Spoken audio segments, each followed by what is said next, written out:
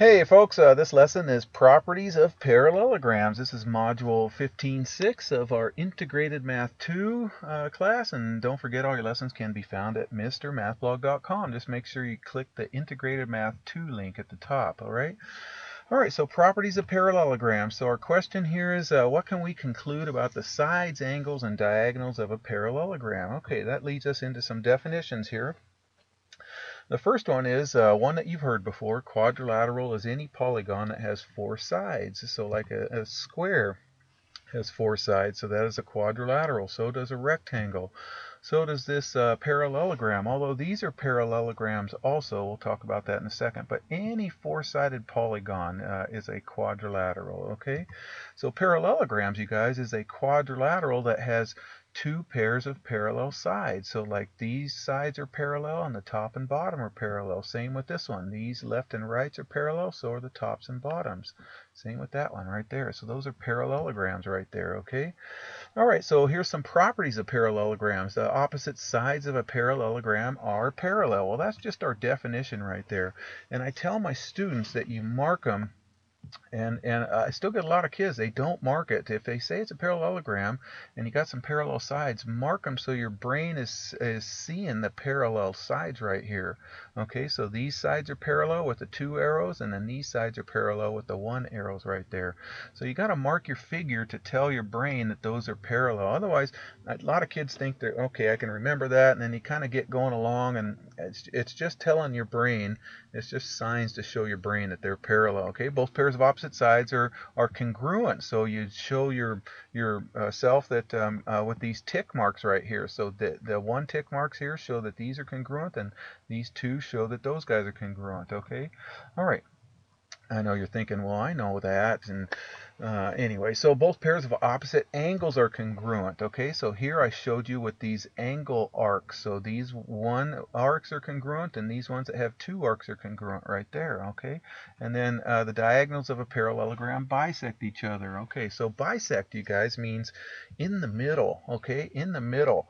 All right, so here's the diagonals right there. So here's one diagonal bisected, so it went through the midpoint right there. So that side equals that side.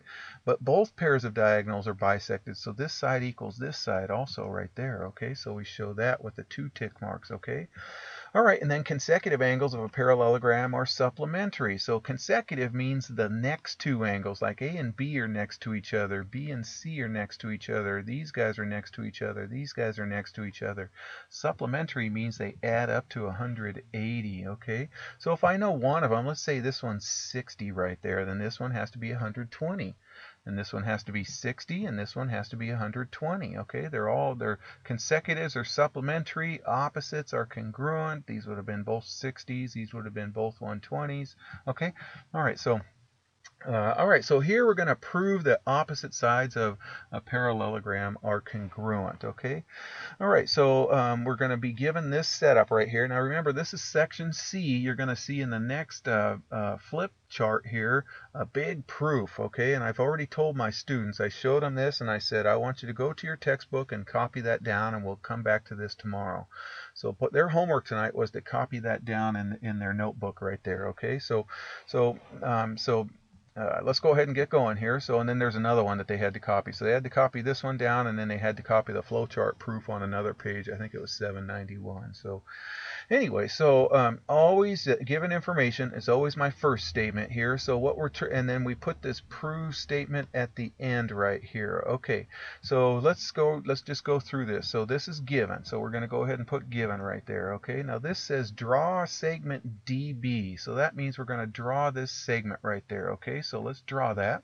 There it is right there, and the reason is through any 2 points there's always a line. So we can draw a line through any 2 points for this reason. Through any 2 points there's exactly one line.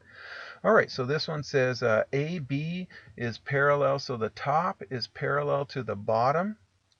And then AD is this side, is parallel to BC is this side. That's just definition of a parallelogram right there. Notice how we marked them. So I marked with the arrows, so I'm telling my brain that these are parallels. Now can you see parallel lines cut by a transversal? We can do alternate interior angles. Does that ring a bell? And then these parallel lines cut by this transversal again, this angle and this angle are alternate interior angles. Okay, this angle right here and this angle are alternate interior angles between those parallel lines. So that's what this says right here, ADB. So here's ADB, that's this angle right here, congruent to CBD. So CBD, that's this angle right here, and then it says ABD. So ABD, which is this guy right here, is congruent to CDB, so this angle. Okay, am I making sense? Let's go ahead and mark those right there. Okay, all right, so now I can see I have congruent angles. Mark the figures. I can't emphasize that enough. I still get kids not marking the figures right there. Those are alternate interior angles. They're congruent because of parallel lines right there. Okay, all right, now we're going to go ahead and say this segment equals itself by the reflexive property right there. Notice how I marked it right there. Okay, so now it's marked, and if you don't mark it, you can't see it. But now I can see we have angle, side, angle. Can you see these two angles and the included side are congruent to these two angles and the included side? Angle, side, angle. Angle, side, angle. Okay, so let's go ahead and write the first triangle. So ABD. So I went from A to B to D. So A is going to correspond with C. Okay, so I went from A to the two angles marked. So I got to go from C to the two angles. So CDB. That's what goes there. Okay, all right, and then always after we have congruent triangles, then we can say everything else about these triangles are congruent by CPCTC. Corresponding parts of congruent triangles are congruent. This is always the reason after we get congruent triangles. Once you get congruent triangles, you can almost count on CPCTC as the reason coming next. Okay, all right, so this proof, you guys, is our next one, and this was a flowchart proof. So this is section D. We're going to complete the flowchart proof that the diagonals of a parallelogram bisect each other. Okay, so here we go. There it is, and that was the other part of the homework for my students. They were to copy that down in their notes. Okay, and then we're going to go over this the next day, which will be tomorrow for my kids. Okay, so proofs always begin with the given, and they always end with the proof part right here. Okay, so I'm going to put this right here and put this down here. Okay, always start off with the given and put the proof part down there. Okay, so now, we're going to go right here. Okay, so this says definition of a parallelogram. Okay, well, parallelograms gives us parallel sides. So we're going to say this side is parallel to this side, and this side is parallel to this side right there. Okay, I'm just doing the top and bottom for right now. Okay, but we can also include this side parallel to this side. Okay, now this says opposite sides of a parallelogram are congruent. So I can say either these sides are congruent or these sides are congruent right there. So I chose the top and bottom right there.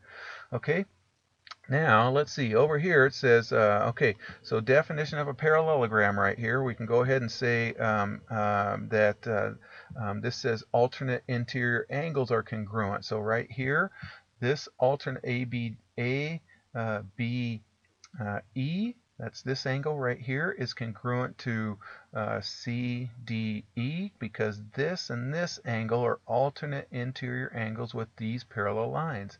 And for the same reason, these angles are this set right here, they're alternate interior angles also, because they're cut by this transversal with these parallel lines, so they are congruent right there. Okay, now check this out. This says angle, side, angle. Can you see angle, side, angle right there? Angle, side, angle. So I'm going to say triangle ABE, that's the top one. So ABE, I went from 2 arcs to 1 arc to E. So 2 arcs to 1 arc to E, so CDE, okay, by angle, side, angle. And then I can say by corresponding parts of congruent triangles are congruent, I can conclude that this piece equals this piece. I can conclude that this piece right here equals this piece, and that's our proof statement right there. So we just proved that the diagonals of a parallelogram bisect each other. All right, so here we go.